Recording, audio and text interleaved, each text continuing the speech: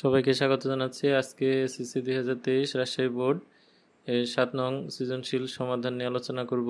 7 নং সৃজনশীল প্রশ্নটি হচ্ছে tan theta plus sec theta divided by tan theta minus sec theta equal x plus Y divided by x minus Y এবং cos alpha minus sin alpha equal to √2 sin alpha. ক নং প্রশ্ন হচ্ছে tan a equal to 3/4 হলে sin a এর মান নির্ণয় করো। আমরা ক নং প্রশ্নটিকে দুটি ভিন্ন পদ্ধতিতে সমাধান করব। ক দেওয়া আছে tan a ইকুয়াল টু 3/4 এ বা এর ট্যানকে আমরা লিখতে পারি 1/cot a। এখন এটাকে যদি বিপরীত করি, অর্থাৎ cot নিচে আছে, এটাকে বিপরীত করে দিলে cot উপরে উঠে যাবে এবং নিচে 1 থাকবে। 1 আমরা লিখিনি, 1 আমরা বাদ দিয়ে লিখেছি। একইভাবে ডান দিকে 4 উপরে যাবে, 3 নিচে যাবে, তো এটাকে বলা হয় বিপরীতকরণ। তো এখানে উভয় পক্ষে যদি বর্গ করি তাহলে cot স্কোয়ার a আর ডান দিকে হচ্ছে 4/3 তার হোল স্কোয়ার। এখন cot এর স্কোয়ারের মান যা আছে তাই থাকবে, আর 4 কে স্কোয়ার করলে 16, 3 স্কোয়ার হচ্ছে 9।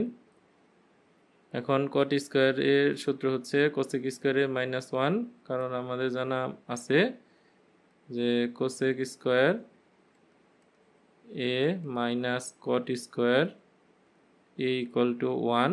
এখন আমি যদি cot এর মান বের করতে চাই তাহলে এটা ডান দিকে নিয়ে নিলে সূত্র হয়ে যায়, তাহলে বাঁ দিকে থাকবে cosec স্কোয়ার a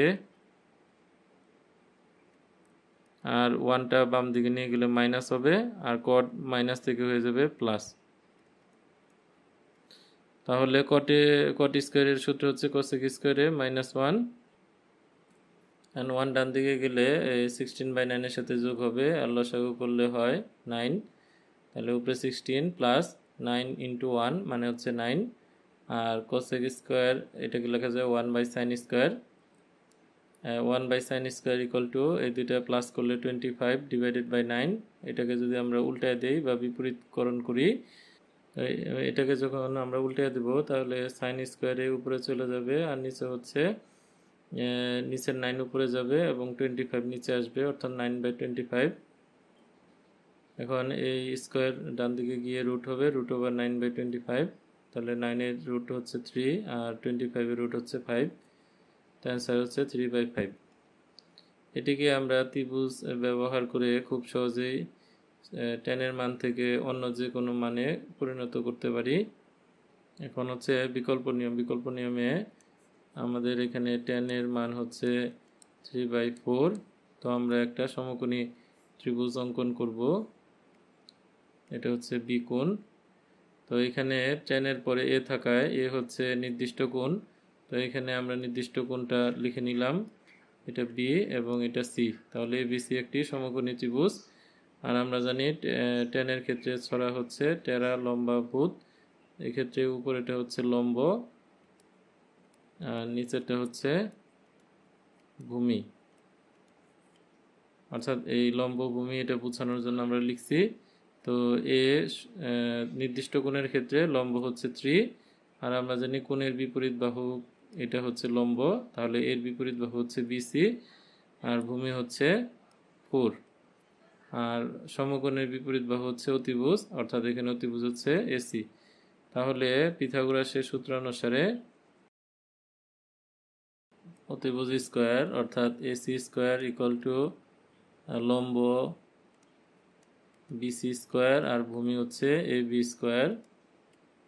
এখানে BC বাহুর মান হচ্ছে 3, তাহলে 3 স্কোয়ার প্লাস এর মান হচ্ছে 4 square. 3 square equal to 9 R 4 square হলো 16, টোটাল হচ্ছে 25। তাহলে AC এর মান হচ্ছে √25 মানে হচ্ছে 5। তাহলে অতিভুজের মান হচ্ছে এখানে 5। তো tan এর ক্ষেত্রে আমাদের লম্ব ভূমি এটা জানা আছে। এখন আমাদের বের করতে বলছে sin, তাহলে sin a, sin হচ্ছে ছড়া হচ্ছে সাগরের লবণ নদী, এখানে sin সাগর, লবণের লম্ব, তো এখানে লম্ব হচ্ছে BC বাহু আর অতিভুজ হচ্ছে AC বাহু, তাহলে 3/5। তাহলে অ্যান্সার হচ্ছে 3/5। অর্থাৎ এই পদ্ধতিতে আমরা শুধু অজানা বাহুটি বের করে tan থেকে অন্য যে কোনো অনুপাত আমরা সহজে বের করতে পারি। খ নং প্রশ্ন হচ্ছে x এর মান 1, y এর মান √2 এবং থিটা সূক্ষ্মগুণ হলে থিটা এর মান নির্ণয় করো। তো এখানে আমাদের এই মানটি দেওয়া আছে, এই মানটার মধ্যে আমরা থিটা কোণের মান বের করব। তো এখানে x এর মান দেওয়া আছে হচ্ছে 1, এটা 1 হবে, আর এটা হবে √2। তাহলে আমরা এই মানটা এখন বসিয়ে দিই। তাহলে x এর জায়গায় 1 এবং y এর জায়গায় √2, এইভাবে আমরা উপরে এবং নিচে এই x এবং y এর মান বসিয়ে পাই। এখন আমরা উপরে এটার সাথে এটা যোগ আছে এবং এটার সাথে এটা বিয়োগ আছে, তো এই ধরনের জিনিস থাকলে আমরা এটাকে যোজন বিয়োজন করে এটার লঘিষ্ঠ রূপ বা সরল রূপটা প্রকাশ করব। তো যোজন বিয়োজনের নিয়ম হচ্ছে, তো ভগ্নাংশ থাকার কালীন শর্তে আমরা যোজন বিয়োজন করতে পারি লব প্লাস হর, লব মাইনাস হর, অর্থাৎ যোজন হলে যোগ করব, উপরের অংশটিতে লব ও হর যোগ করব, আর বিয়োজনের বেলায় লব ও হর অংশে আমরা বিয়োগ করব। তাহলে এখানে tan theta plus sec theta এই পুরাটা হচ্ছে লব, এবং tan theta minus sec theta এই অংশটি হচ্ছে হর। তাহলে লব প্লাস হর আর নিচে লব মাইনাস হর। একইভাবে এই অংশটি হচ্ছে লব আর এই অংশটি হচ্ছে হর। তাহলে আমরা লব প্লাস হর, লব মাইনাস হর এভাবে এটাকে সাজাবো।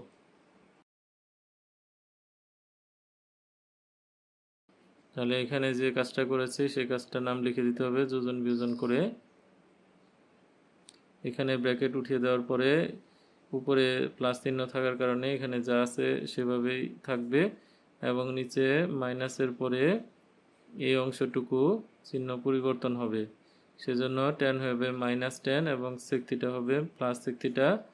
একইভাবে উপরের অংশ ব্র্যাকেট উঠিয়ে দিলে মান অপরিবর্তিত থাকবে এবং নিচের অংশে মাইনাসের কারণে চিহ্ন পরিবর্তন হবে। তো এখান থেকে এই অংশ বাদ যাবে, নিচে টেনের সাথে বাদ যাবে, এই পাশ থেকে √3 বাদ যাবে এবং এই পাশ থেকে 1 বাদ যাবে। তাহলে উপরে থাকবে হচ্ছে 2 tan theta by 2 sec theta. তো এখানে 2 এবং 2 এটা বাদ যাবে এবং এখান থেকে 2 কাটা গেলে উপরে 1, নিচে হচ্ছে √2। এখন tan মানে হচ্ছে sin theta by cos theta, R sec থিটাকে লেখা যায় 1 বাই cos থিটা। অর্থাৎ tan কে sec থিটা দিয়ে ভাগ করলে কি অনুপাত হবে সেটা যদি জানা না থাকে তাহলে আমরা যে কোনো অনুপাতকে sin ও cos এর মাধ্যমে পরিণত করব বা ভাঙাবো। এখন আমরা sin theta by cos theta এই অংশটিকে যখন 1 বাই cos থিটা দিয়ে ভাগ করব তখন নিচের 1 বাই cos থিটা এটা গুণ দিয়ে উল্টিয়ে যাবে। তাহলে এখান থেকে cos cos কাটা, তাহলে sin থিটা থাকবে, sin থিটা হচ্ছে 1 বাই √2, sin থিটা হচ্ছে 1 বাই √2। এখন আমরা জানি যে sin 45 ডিগ্রির মান হচ্ছে 1 বাই √2। এখন আমরা দুই পাশ থেকে sin কে বাদ দিলে থিটার মান হচ্ছে 45 ডিগ্রি। গ নং প্রশ্ন উদ্দীপক ব্যবহার করে প্রমাণ করো যে cos alpha minus sin alpha divided by cos alpha plus sin alpha equal to tan alpha. এখন এই উদ্দীপকের এই অংশটুকুকে আমাদের ব্যবহার করতে হবে। দেওয়া আছে cos alpha minus sin alpha equal to √2 sin alpha. এটি হচ্ছে 9.1 এর 21 নং যে অঙ্কটা আছে সেটার মতো। তো আমরা এই ক্ষেত্রে সাইন দুইটি জায়গায় রয়েছে, এইখানে এবং এইখানে। তো আমরা সাইনটাকে এক পাশে নিয়ে যাব, তো ডান দিকে নিয়ে গেলে মাইনাস সাইন হয়ে যাবে প্লাস সাইন। এখন আমরা এখান থেকে সাইন এবং সাইন কমন নিব, তাহলে থাকবে √2, আর এদিকে মনে মনে 1 আছে, তাহলে সেটা হচ্ছে 1, তাহলে √2 প্লাস 1। এখন এইখানে যে মান আছে সেই চিহ্নের বিপরীত চিহ্ন বিশিষ্ট মান দ্বারা উভয় পক্ষকে আমরা গুণ করব, তাহলে √2 মাইনাস 1 দ্বারা উভয় পক্ষকে গুণ করতে হবে। তো এইদিকে একটা সূত্র পড়ে, সেটা হচ্ছে a plus b into A minus B, এই সূত্র হচ্ছে এ স্কোয়ার মাইনাস বি স্কোয়ার।